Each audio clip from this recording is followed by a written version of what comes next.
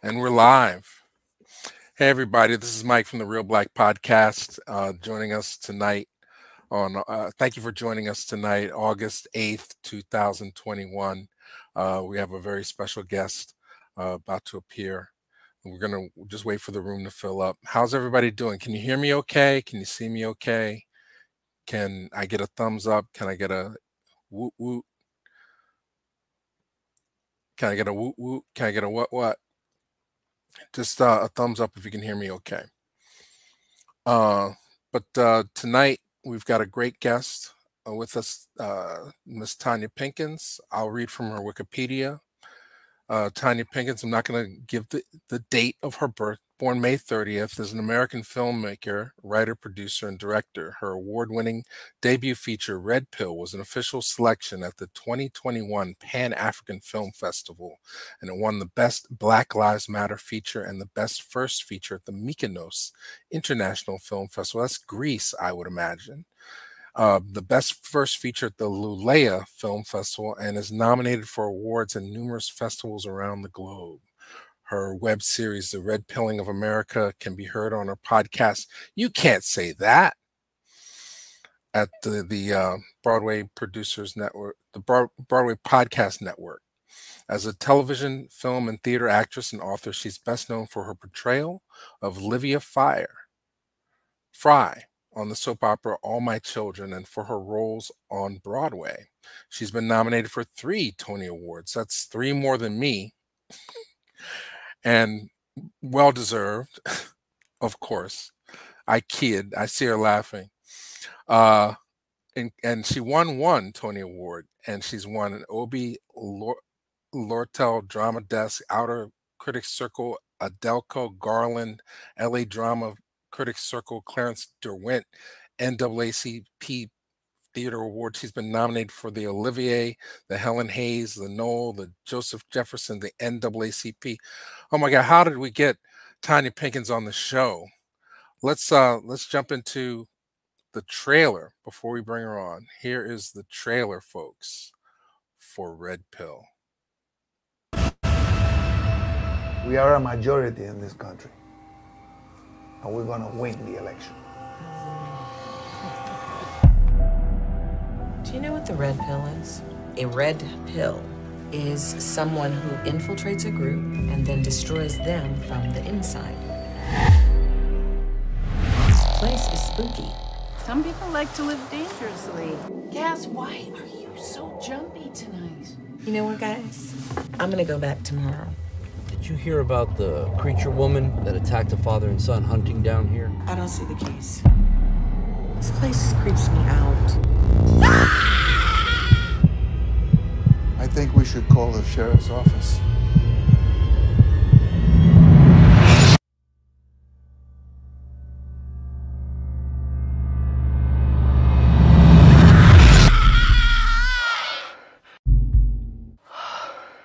The only people missing or dead are brown people?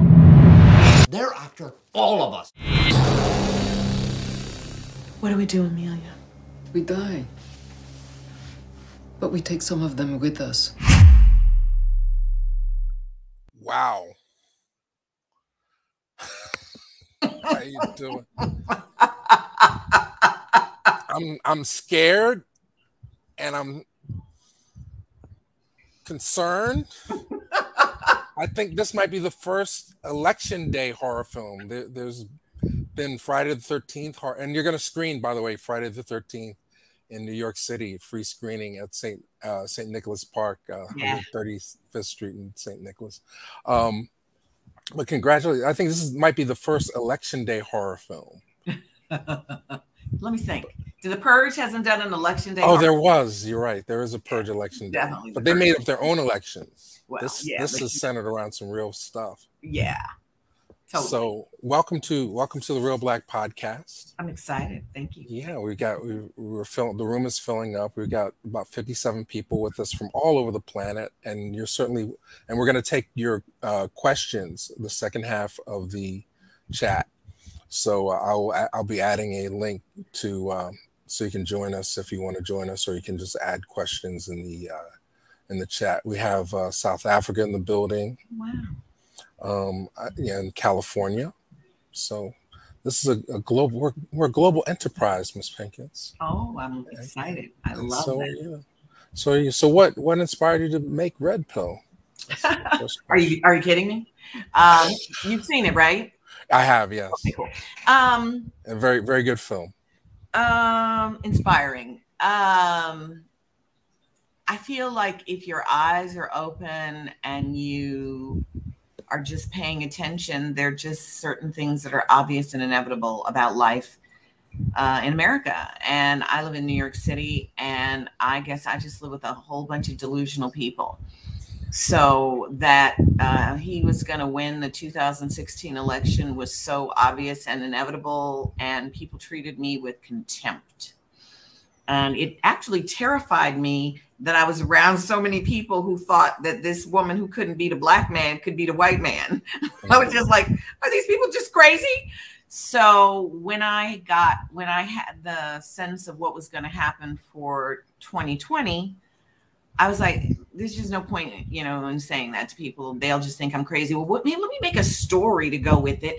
And then people can go, oh, that's so far-fetched. Exactly. And you cast yourself. Yeah. As the cheap factors when you're financing yourself. The voice of reason, only black woman in the film. So,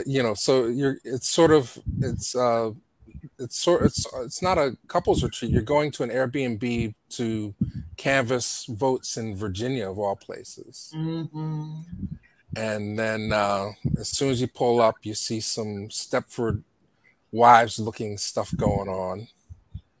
And what's different about this film, the black person is the voice of reason that nobody listens to. It's sort of how we are in real life. Yes, it seems that way.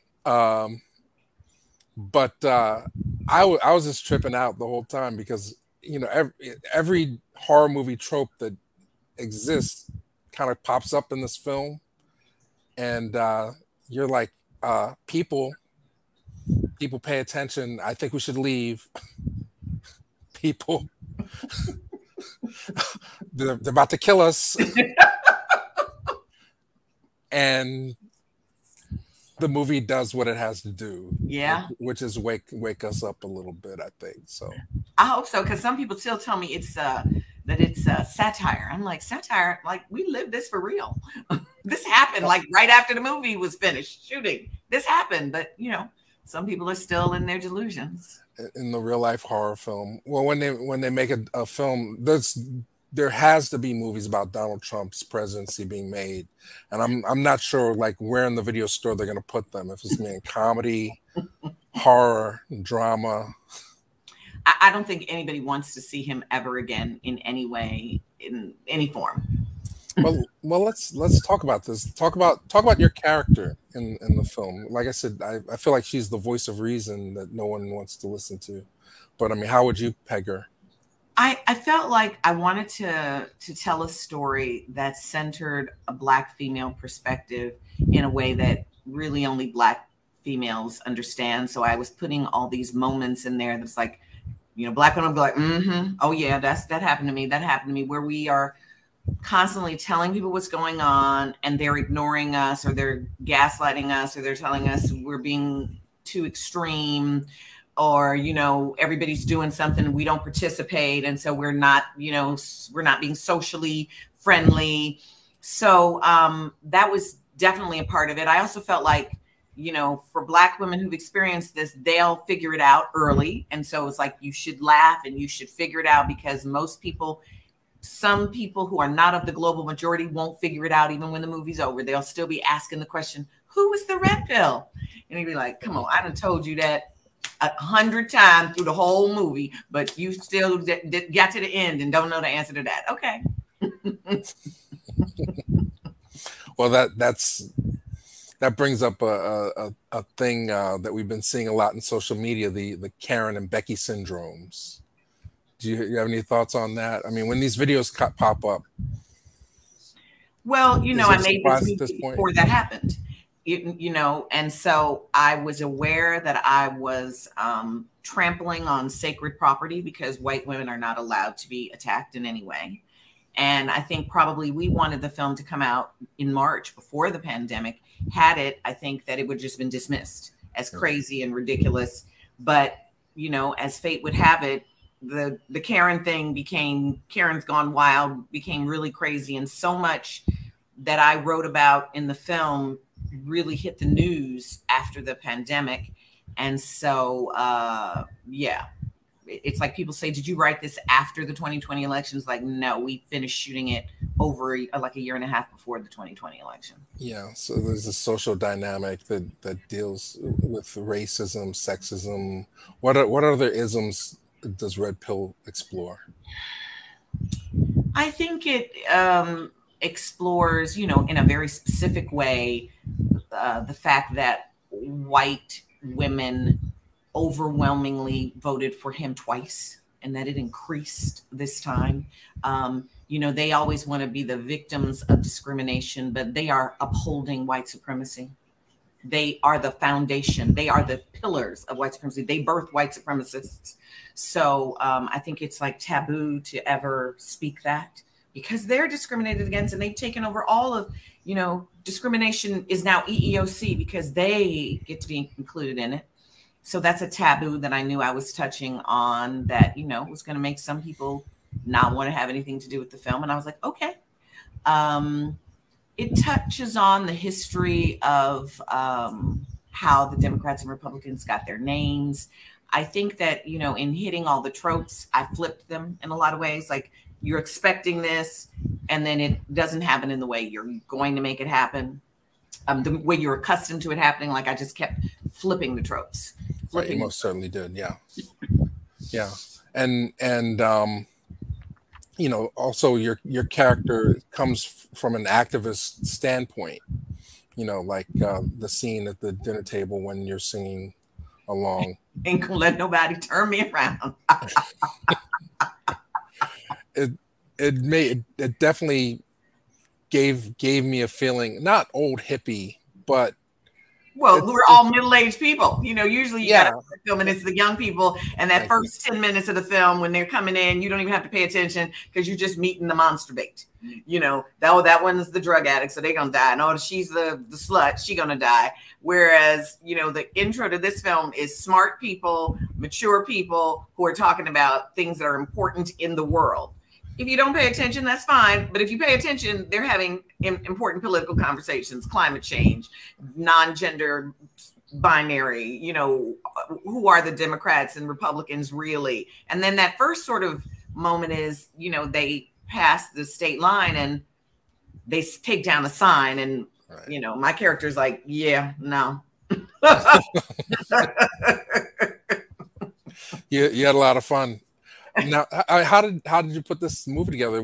Did it take a long time to write, to shoot, to produce? I mean, like, what was the impetus to say I'm going to finally make my own film? I think I've been making shorts for a while, and I spent about 3 years shadowing on television for directing. And at the end of 3 years, I knew that I could direct with my eyes closed television, and I learned that really television directing, if you're not the director of a pilot creating the series, it's kind of a glorified traffic cop job. You're not really being creative. You're the appendages of all the people who can't be on set, and you've got to exercise their desires, and then you have to solve any problems they messed up on, and you've got to solve it on time and under budget. And I also realized that they weren't going to hire me. Like, short of me being on a show and putting it in my contract, it wasn't going to happen. Even, I know everybody. So, everybody's like, oh, sure, you can come and shadow, but people wouldn't give me that first job. I had Warner Brothers saying, if someone will hire you, we'll put you through the program. We'll pay your first fee. And still, I couldn't get anybody to give me that shot. And so I just was like, okay. I'm going to have to give myself the shot, which is what I've done pretty much in everything else I've ever done. And I had a little bit of money saved and I had a little bit of time. I got the idea for Red Pill in July, and we were shooting October 31st. So I wrote it, cast it, and shot it in a period of about 3 months. Wow, that's fantastic. And it was a short shoot? 10 days with the main cast, a drone day, a day that was supposed to be shooting me that, you know, the truck broke down, so we didn't get that day, and then one reshoot day because it snowed on our last day there, and so we had to go back and pick up some stuff. Wow, you got like special effects and all kinds of stuff going on in this thing too. So it's not why horror as a genre as opposed to a dramatic piece or musical piece that you're kind of known for already? Well, I mean, you're known for Fear of the Walking Dead, but because horror is my favorite genre. Oh. You know, I don't really go in for dramas. I really don't do chick flicks. I watch, like, if there's not very many horror films that are online that I haven't seen. I can do 2 or 3 in a day. I just love them. I go to sleep. You know, they relax me. I love the genre. It is my favorite genre. And it's a genre where you can talk about the truth and people can just pretend it's fantasy. So I was like, you know, I'm going to be saying some stuff that's going to offend a lot of people. It's totally not mainstream. This is a genre where you can get away with that. And I was like, let me just please myself. Let me scare myself and make myself laugh, which is what I like in horror films. I need to laugh in a horror film where it's just too tense for me. So I was like, I really was like, please me. Fantastic. Well, Roan Fraser is on the line with us. He's a good friend. He is a big fan of yours. He's told me he met you years ago. So I want to bring him in to the conversation to talk more about theater and your influences that helped you to build this film, Red Pill. So with us on the line, Roan Fraser. Thank you.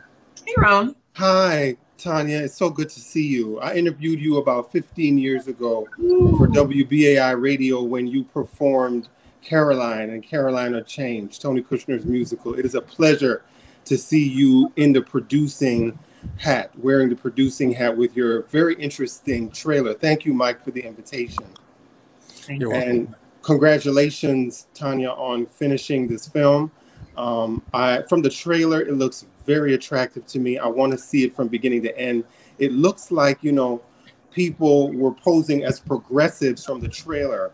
And from the trailer, it seemed like they weren't really progressive. Like it was just a matter of time before they co-opted. And that theme is not only among, you know, how the mainstream economy, if you will, co-opts what the radical fringes do. You know, that's the story of America. But I see that part and parcel in terms of your own, Tonya, artistic journey, right? Going from playing soaps to going to the stage, but having roles that you stand up for. Most recently, you declined how the direction of Brecht's play Mother Courage was going because it took away agency from that character. So could you just talk about how, you know, your message in this new film is kind of part of your artistic arc?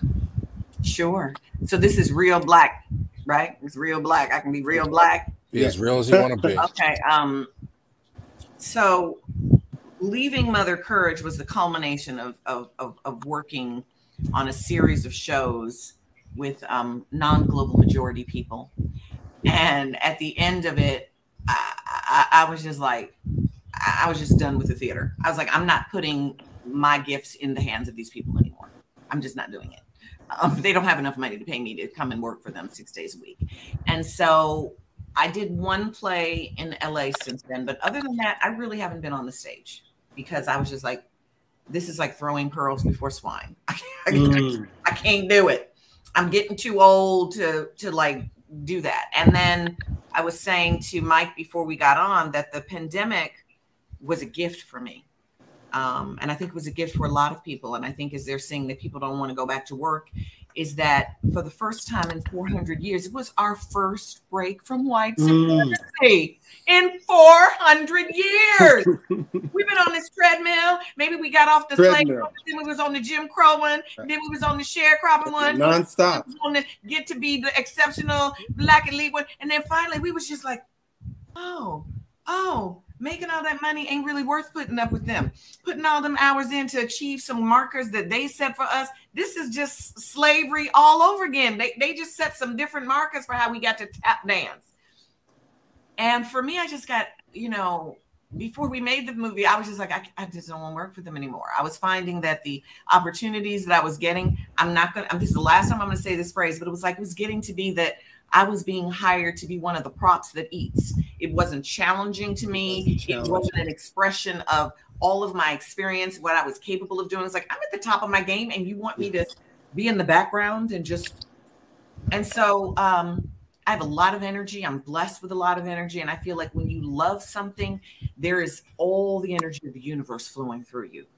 So I was just like, I'm going to do something I like. And you know how I'm going to know I'm going to like it? White people aren't going to. So you're an agitator. They quit. They tried to sabotage it in every way. They would tell me, you know, like, that scene, such and such scene, it's just so boring. I fall asleep. I can't stand it. Like, isn't it about this? I'm like, I said, that's how you feel? I said, that's it. It's working. I said, because that's how I feel when I watch most of y'all films. I want you to have the feeling I feel when I'm watching stories that center you. Yeah. You're not centered. Oh, and you don't like the way the white guy, he don't know the words of the song. Oh, because see, you're not used to the white guy being the fool. That would normally be the Black person or the Latino or the Asian. I made the white guy the fool. And that's not comfortable for you. Definitely. Right. So that's a whole inversion you're doing with this film. And as you said, the progressives are not so good or so smart either. So I was really playing with this idea of they talk too much. You just talk.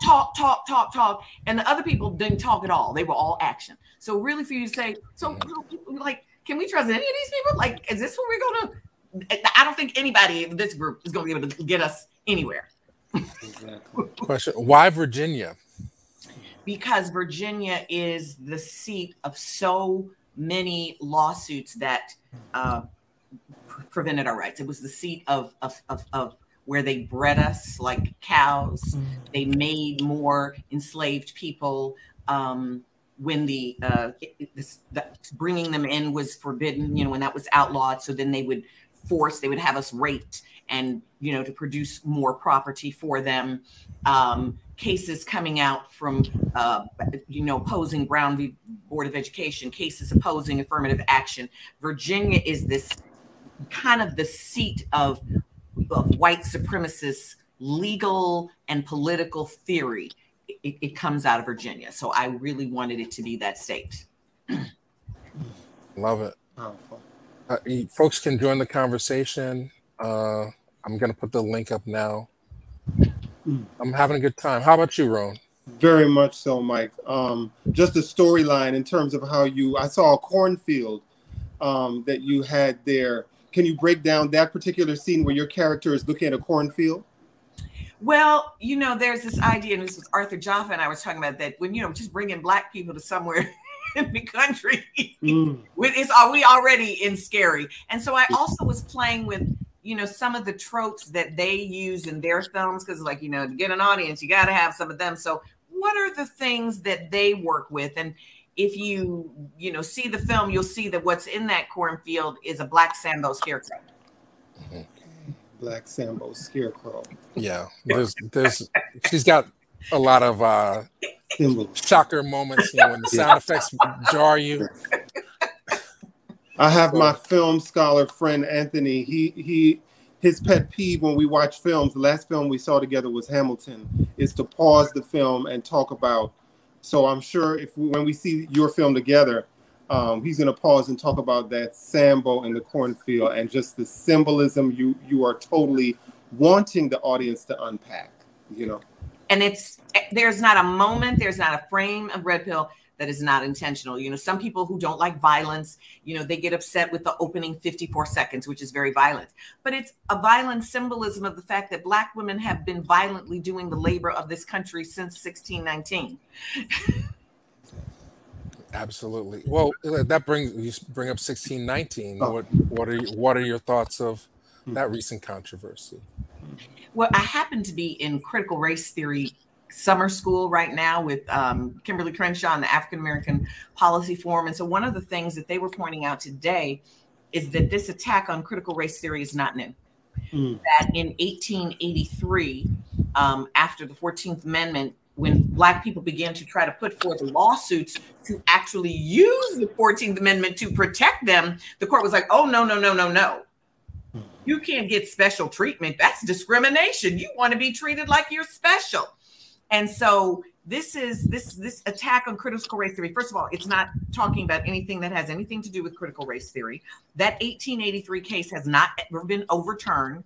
And it gets brought up every time we try to use the 14th Amendment for equal protection. Anytime they use it to say that we are seeking special treatment instead of equal protection, because they're assuming there's neutrality and that there is an equal playing field when we all know that there's not.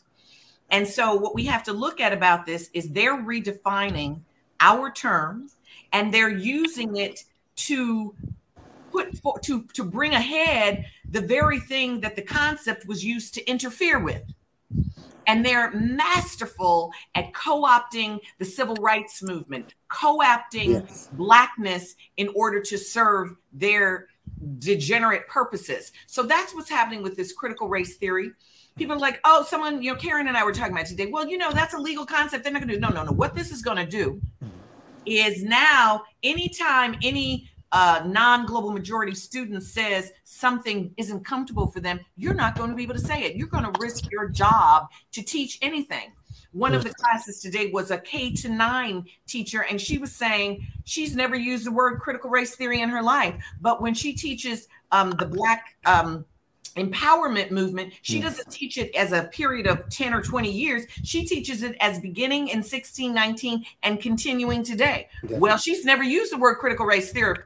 She's pretty sure that's going to come under attack. And the entire public education is going to come under attack because they never wanted us to be educated anyway, which I think could end up being good. Because, you know, the way they destroy the education system is putting them little white girls in our schools to criminalize us and say they were afraid of us. So get us back to educating ourselves with people who look like us could be a really good thing. But this is definitely going after education. It's going after voting. It's going after thinking. They don't want us to be able to think. Right. Well, what do you, with Red Pill in mind? I mean, clearly all horror films get sequels. There's going to be another election coming up. I mean, do you think we're in a better, when I say we, I don't know what the we is, but that we're in a better position to thwart these things, or that it's just going to flip? This is a respite from the insanity that what respite? That we experienced from the past. Oh, okay? So it's a straight line for you. Okay. Oh my God, Tom Cotton. They just put, the Senate just signed the bill that no federal funding for anybody teaching federal race theory. This is to move federal funds from schools. It's coming, and then there's going to be vouchers, and it's going to be private schools, which began after Brown v. Board of Education, where they started with the vouchers because Milton Friedman, who put forth the whole economic policy that got us where we are today, he said something like forced segregation or forced non-segregation are two equal evils. So they're always going to come up with ways to support not giving us our due as human beings in this country. That has not stopped. And to be real, you know, I'm reading George Jackson right now. Right, me too. And the only way they got where they are was with violence. And I think that's the only way that it's going to change. Well, I think that's what history tells us. I think your film is having a very important conversation about critical race theory and how the effort to undermine education and force it into the private sector is happening, and it's going to continue unless we as a people become as alert as your main character in Red Pill seems to be alert to how, you know, the Red Pill is forced and forces people to subconsciously and then consciously accept the matrix. It makes people like you and I feel like the minority. You know, I could tell from that trailer. And we have to be aware of how the undermining of critical race theory, the undermining of efforts to teach topics like the 1619 Project erode, you know, our education. And this is why I applaud you for doing the work, Tonya, and producing rather than sitting back and complaining, putting on the producer hat. This is always what Mike has demonstrated with Reelblack. We have to be our own independent producers. What Woody King Jr. did in producing his film on Black directors, and what you're doing in showing a story of how the system continues. You know, I'm very fascinated. Your film the trailer reminded me of how people with locks, you know, in the 50s, only people in Jamaica who had locks were beaten. But it's a class symbol. My mother was upper class Jamaican. Nobody with locks could ever enter her house or her mother's house.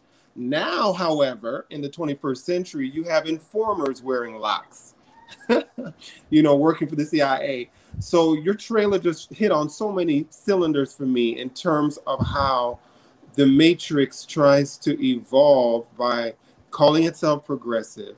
And it's really up to the people to, you know, the Bible says, you know them by their fruit, not by their appearance. So even if they look the part, even if they're, as George Jackson said in one of his letters, the idea that all blacks are our friends and all whites are our enemies is a lazy idea. You have to really look at their fruit. And I think I'm excited to really see how your film Red Pill will show us to really look at the actions of the people around us. What they say is one thing, but what they're doing is another. Could you speak to that? I'm going to speak to that. I'm going to speak to what Mike D said about a sequel. I do know what the sequel is. I've been trying to actually sort of lay it out in a narrative game and twine, but my game skills aren't that great. So when I go to the Crux XR thing, hopefully I'm going to get the narrative game. But the next level is we have reached a point in America where slavery is back, but it's based on economics. Yeah, economics. So you could be any color and be a slave, because that's where it's going to next. I think, you know, as I said, people still want to say the film is a satire or it's campy. I think when you go really, really dark, you have to give people humor.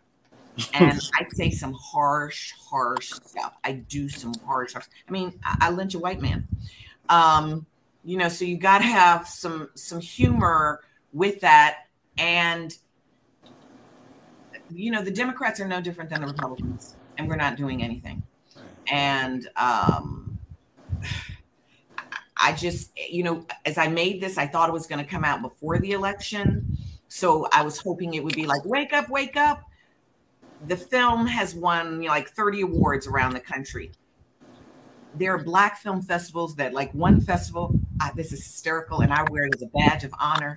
One of the elite, the Martha's Vineyard Festival, they rejected me before the deadline to apply. I was like, somebody looked at this and went, oh no, oh hell no. Oh no, we have to bring this here up in this conversation. So, like, I feel excited by that because it's like, oh, the Black elite are like, you know who butters our bread. Right. Not when you're talking about class. Then your film is clearly talking about class. It gets deep.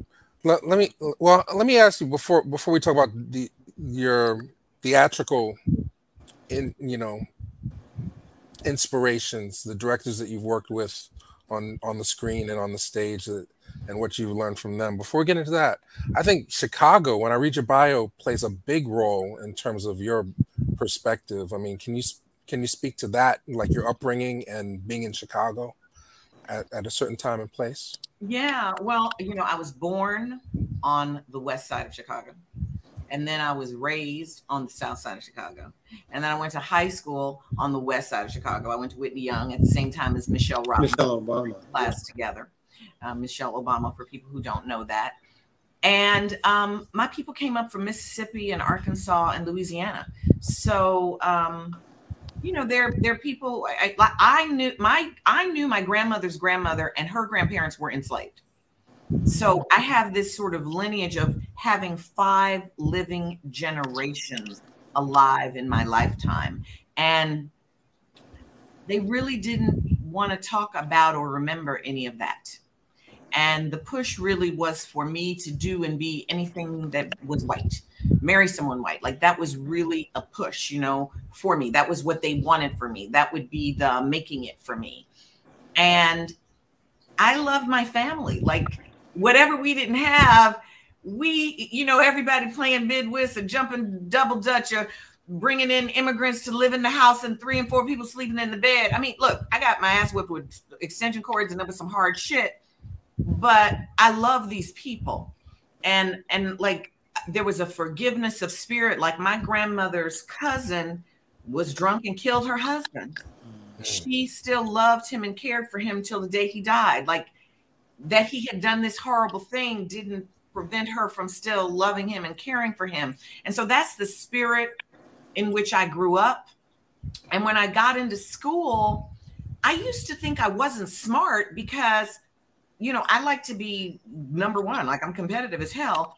But I realized very early on that all you had to do to get an A was to just parrot back to the teacher what they said. So I just thought, well, maybe I'm not smart because I didn't really learn anything. I just said them back. And then when I got to like 8th, 7th grade, it was 76. There was the bicentennial year. And one of my teachers literally told me what to say to the people who were interviewing me so that I would be chosen. And so I, at a very early age, was very aware of this scripted fakeness of everything and was always longing for where's the real, what's the real? And it wasn't in these rooms where I was having quote unquote success. Like the real wasn't there. Yes, I won a Tonya Award, but I was young, I was sexy, I was, you know, having sex on stage. Okay, I'm good and I try to be the best that I can. But look, I'm aware that, you know, that has something to do with getting a Tony Award. It's a campaign. You're not winning because you're, you know, it's not a meritocracy. It's a group of people who are campaigning and lobbying and you give me this and I'll give you that and you vote for them and I'll vote for them. So I'm always aware of the underworkings of things. And I guess I'm the bubble burster because I can't go into these delusions of thinking, oh my God, I'm so wonderful. Oh, I'm so the best. I'm like, you know, I'm anointed because white people are comfortable with me because I know how to speak their language. And when they didn't convict Zimmerman, I made a commitment to myself. I said, I'm not taking care of their feelings ever again. Wow. And so my tolerance for saying what they needed to hear, and that was the end of it. No more, no more, no more, no more. So that was 2017. The verdict came out February. No, the verdict was like 2013. 2013. Thank you. 2013. Wow. And so since then, it's just I've had very little. My you know, very little. 0 F's to give. Zero.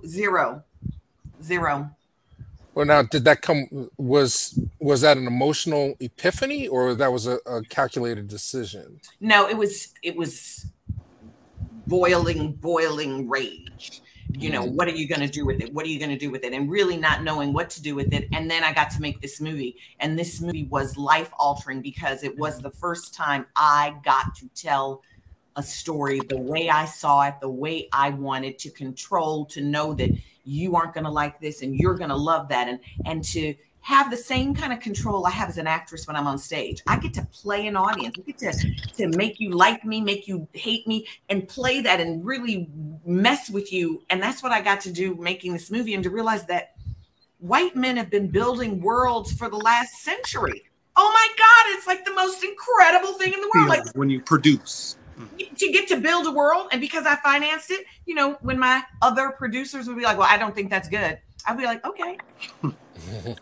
Well, now, question. Now, I mean, but this, you also said that the impetus for this was also the mainstream movie world wasn't giving the opportunities to get. You had to make a movie in order to get an opportunity to make their movies for them. I mean, do you have an interest now, or?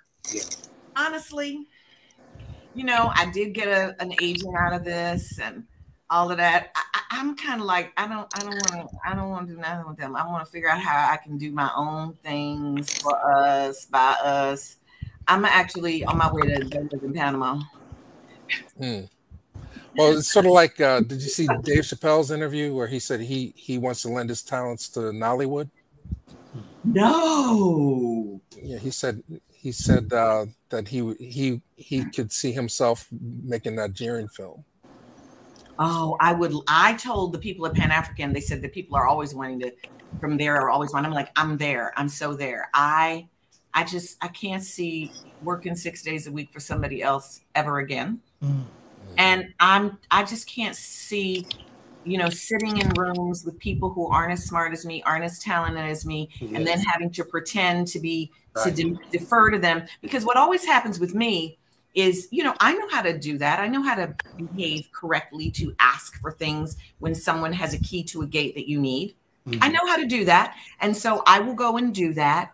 And then those people, they are delusional enough to believe that they actually are making you by just getting out your fucking way.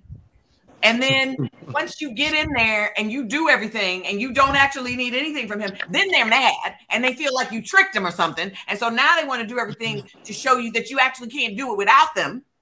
And then when you go ahead and do it, they just go, that was the experience of me for Red Pill. I literally had one of my producers quit. And she didn't even tell me directly. She sent the message through somebody else to come and tell me because she was too scared to tell me. She was too scared. And she said, she always has money for who and what she wants, and then proceeded to try to extort me that I better pay her this, and it was going to go up $1,000 a week until I paid her. And the people, of course, she sent it to were like legal people. But you better pay. I was like, bitch, please. We have a question from the audience. It says, Richard Copeland says, Miss Tonya Pinkins, how did you convince actors like Ruben Blades and Catherine Urbe to take part in this socio-political film? Well, if you don't know who Ruben Blades is, Ruben Blades was the first Panamanian singer to take salsa and make it about social justice. Okay, so I didn't even know that about him when I asked him, but I have always admired him. And I was friends with his wife. She's an amazing singer. And so when I wrote this script, I wrote it with their voices in mind. And what I will say for me is that I have kind of priceless relationship capital. I'm good at what I do. And I don't suffer fools. And I do things that most people wouldn't do. Like people wouldn't risk their money, their job, their reputation the way I do. And so when I call people and ask them to come play with me, they know the work is going to be good. And so I can pick up the phone and call people and ask them to do things because of that respect. But that respect comes from the fact that producers are going to say she's difficult. Difficult means you can't pay me to do something I don't want to do. So with the, sort of a synchronistically beautiful thing with Ruben and Luba, when I was on Fear, Ruben wasn't there. He was out doing concerts. And when I got back to town, Luba invited me to their house for dinner. They have an amazing house in Manhattan. And we're sitting on their rooftop. And Ruben says, you really got to make your own films because Hollywood is never going to tell the stories you want to tell. And I say, speaking of which, here's a script that I would like you to do. Is that how you found the Red Pill script?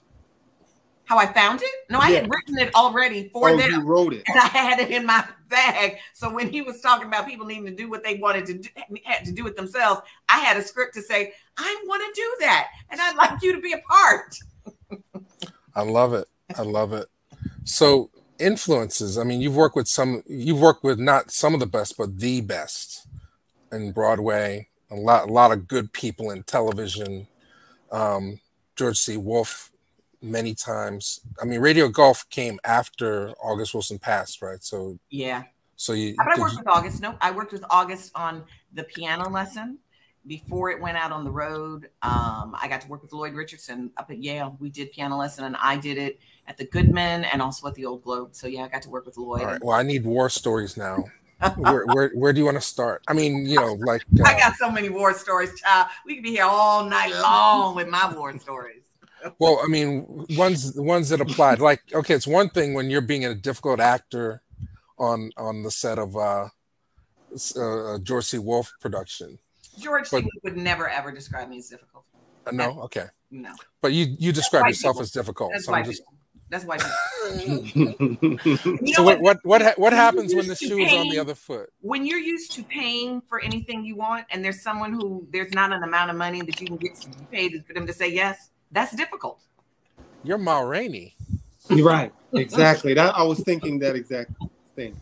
You demand artistic integrity. You're not gonna go any lower than where but it's never about money, because if I don't want to do your project, I just don't want to do it.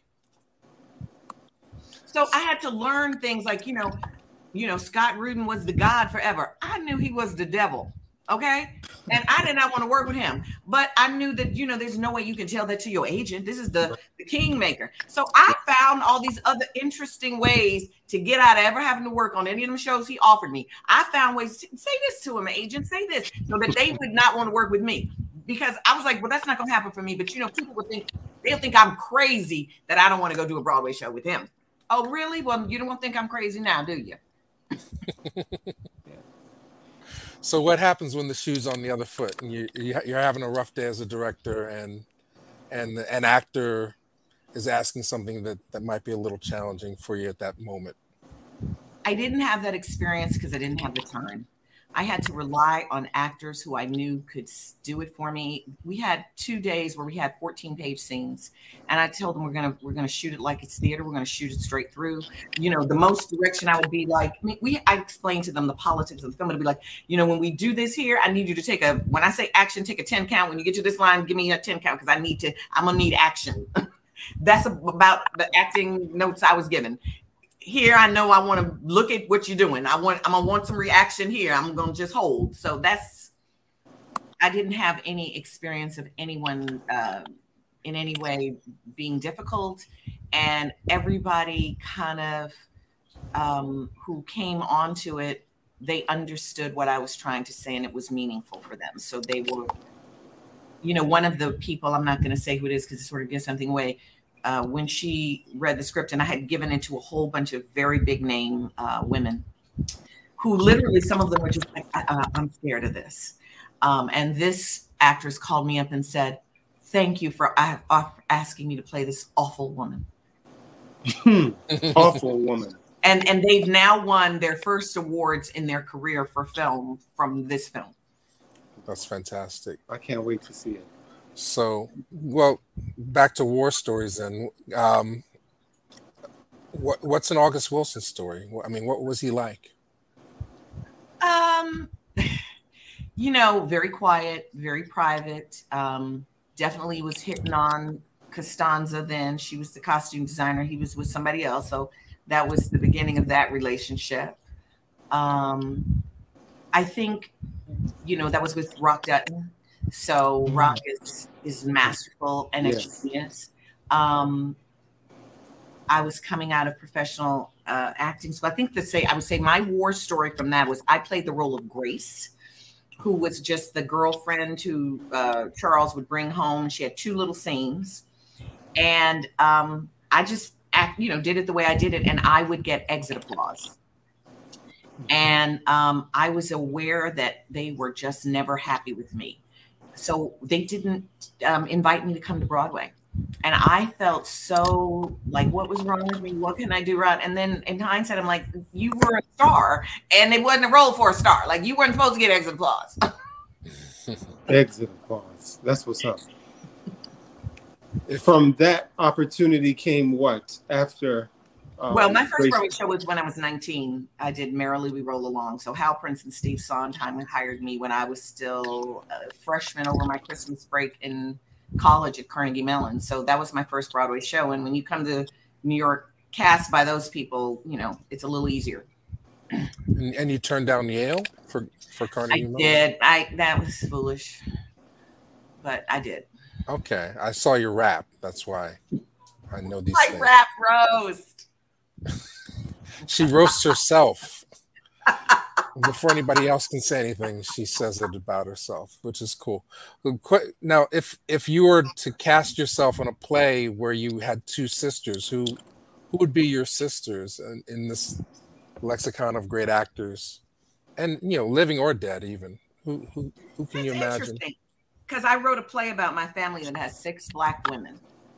Damn. Well, I want to play with Viola. Because she's so stunning. And I've gotten to work with Angela before she was a superstar. So I would want to work with those women because I think the dynamic of what we could do on stage together. Give last names for our audience. I'm sorry, Angela Bassett and Viola Davis. That, the buttons that we could push with each other could just take one another to other heights. Felicia Rashad could be up in there. I'm casting my family drama, it's got 6 women. So, yeah, I think that when you're working in the theater or anywhere, film too, when you're working with good actors where you're playing each other, it's like sex. I mean, it's like kinetic energy. And it is rare that you get the opportunity to play at that level with people where it's like, oh, you're going to do that to me? Oh, I'm going to do that to you. The last time I got to have that was with Diane Wiest. Where, she'd do something on screen. I'm like, oh, you're going to do that. We're gonna do that. I'm like, oh, you're going to cry? Well, I'm going to cry too. Let's see who can get the most sympathy tonight. And we would just crack each other up, just testing each other on stage. I love that. I'm thinking of a play that would allow all those roles that you mentioned, Angela Bassett, Viola Davis. And I recently read the play. I don't know if you remember the production of it, Tonya, called Long Time Since Yesterday by P.J. Gibson. No, I don't know that play. Yes, that was Loretta Devine's big first play after she did Dreamgirls, but a really good drama, a good family drama that would include all those powerful women you mentioned. But I mean, I told you I wrote the play. It's called Jeffrey Manor. I wrote the play for all those women. I love it. Oh my God. Is there a way I can read that before it comes out? Because I know the wheels will be. Yes. Yeah, send me if Mike gives me it now. I appreciate that. I'll send you Well, it sounds like you would have a field day with Denzel.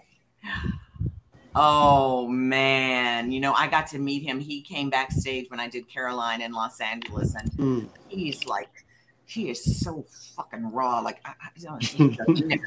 He's a nigger. He really is. And yeah, he would be somebody that because he can clean it up. But he would be exciting to play with. But I probably won't ever get to do that. So. Because you've made your shift. George C. Wolfe. Yes. Story, thoughts. I love George C. Wolfe. I don't think I could have survived in this business were it not for George C. Wolfe. And we have had our ups and downs and a roller coaster ride. And I think he says we probably were married in another life. But there is such mutual respect for one another's talent and intellect so that we can agree to disagree and we can get frictiony, gritty, and learn from each other. So I am grateful for having him in my life because, he gave me the opportunity. I worked with him 6 times. He's given me the opportunity to actually do things that allowed me to know how much I had in me, to know that most of the time, the vessel that they're asking me to be in, I'm too big for that vessel. And so now I don't try to pour myself into these little vessels anymore. Understood. All of us miserable. You did the Tupac play, Holler If You Hear Me. Yes, that's right. What was that? Because that was all those young people, and I'm always wanting to support and be around young people and see what's next. If I'm going to do something, Seth Williams with the young, Seth Williams playing Tupac. Saul Williams. Saul Williams. Thank you for the correction. Well, I wanted to say, Mike, it's not August 8th; it's August 11th. That's Viola Davis's birthday is today. Is it? Yes. Oh, did I say August 8th earlier? Well, you did. August 13th. August 13th is the day that it's Red Pill screening. There's a Red Pill screening in Harlem at St. Bryant Park, 135th. St. Nicholas Park. Okay, thank you. St. Nicholas Park. You lay it out for us. You lay it out for us because I'm Image Nation in the New York City Park District, and it's going to be awesome. The cast is going to be there. Kathy Irby, Kathy Curtin, Luba Mason, Adeshlo Sakalumi, Jake O'Flaherty. They're all going to be there. So we're going to have a little talk back before the screening, talk about the movie before the screening. And then we're going to watch this movie. And yeah, this is going to be maybe my first and only time to ever get to see it live with an audience. I've got a videographer coming, make a little mini doc, so I can do that. This is what's going on, the behind the scenes kind of thing. Bonus features. I hear you. Yes. I hear you.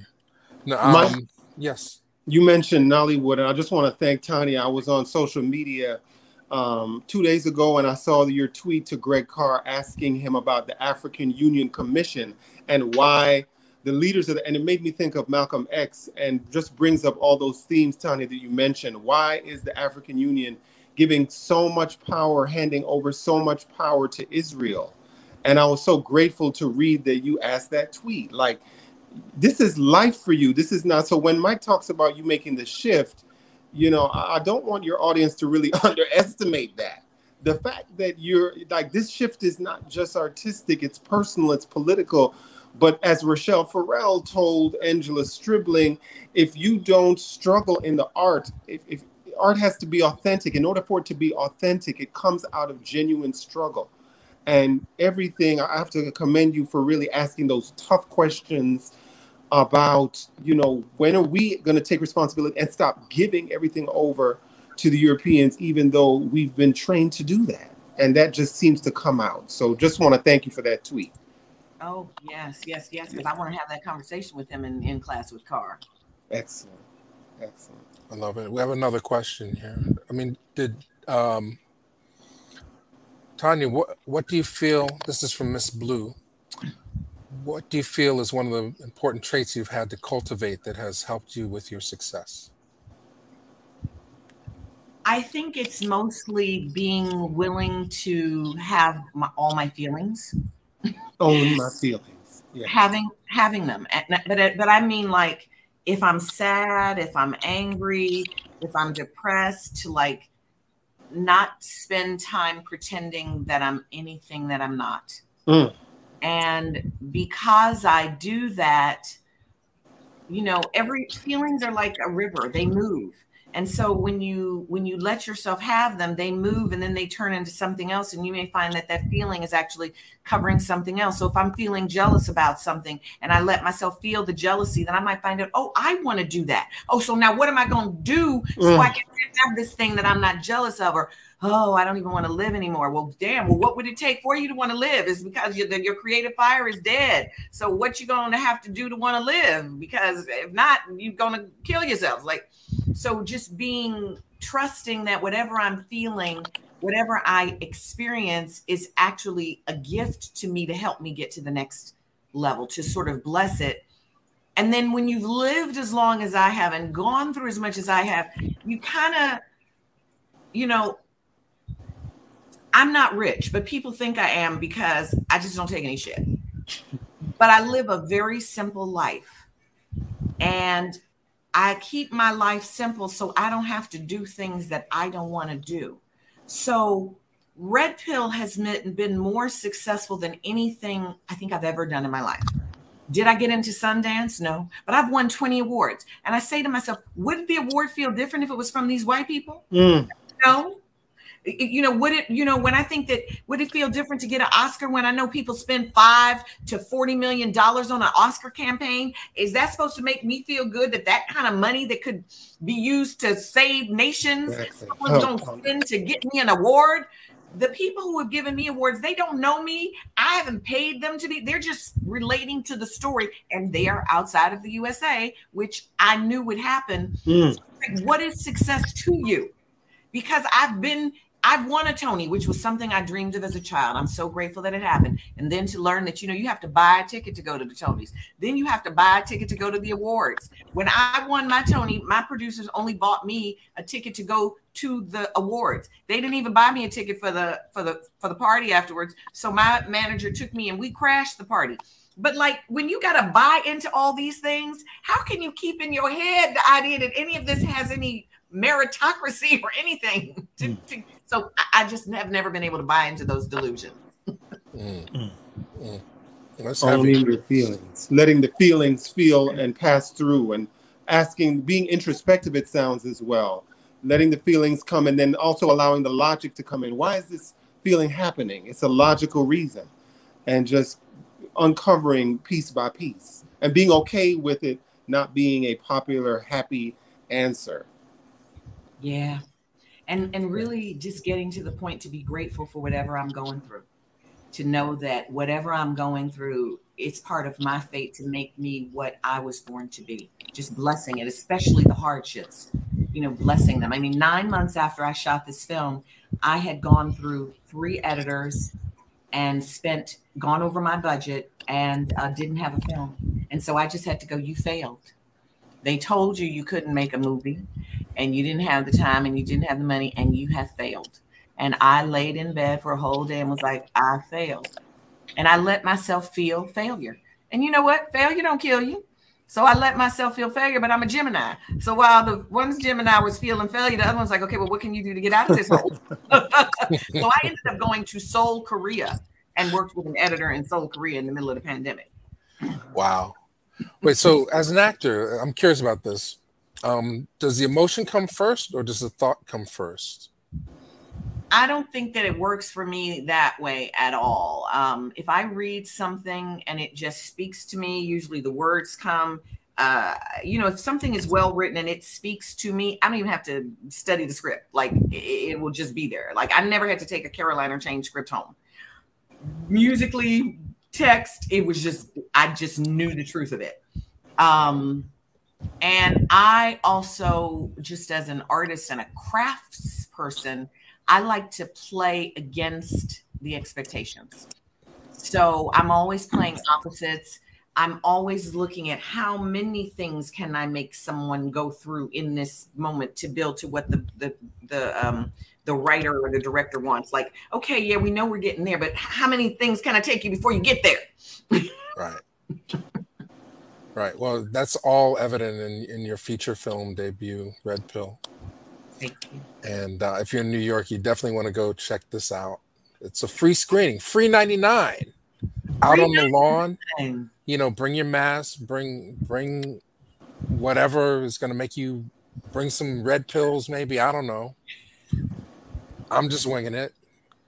What do you bring to a red pill screening? And keep an eye open, keep both eyes open, keep all 3 eyes open, because you're definitely going to be enlightened. There's a lot of what they say, ill subliminals, is what the rappers used to say back in the day in this movie, and it's all full of truth. I mean, because that's the key to this particular movie. And if we're not able to be in New York this Friday, where can people have a chance to see this film? We are going to be distributed by Accord International, and I believe it will be released online in December. Fantastic. Well, you heard it here first. Yes, you did. I haven't said that publicly anywhere. Okay, so if you're not, by the end of the year, everyone will have a chance to see Red Pill. Yeah, it's also at Black Star. It's at the Bronze Lens in Atlanta right now. Okay. It's at the Cleveland Urban. It's at a festival in Russia. It's at a festival in Tarrega, Spain. So those are the go August to the website. festivals. Yeah, the website has maps of where it is and where it's been and the awards. The redpillmovie.com website has all that information.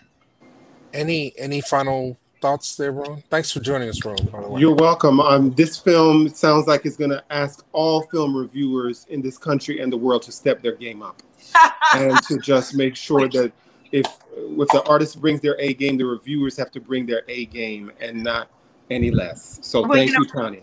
Thank you. It's so funny because, you know, you go on the websites and you read the reviews, and, you know, I always say that what people say tells you more about them than it tells you about whatever they're talking about. And so, you know, white men always give it like a half a star, and they just like, oh, it's the worst thing ever. And I'm like, oh yeah, because actually you all are the fool in this movie. Of course you don't like, that's not the story you want to see. So I think that was another big lesson I got, is when you're listening to a note from somebody, if it doesn't register with you, if it wasn't something you were already questioning yourself, just, you know, file that away. If you get it a whole bunch of times and maybe you want to look at it, but then sometimes the note that someone gives you, like when my white producers were like, I just don't like that. I was like, that's exactly how you're supposed to feel. Perfect.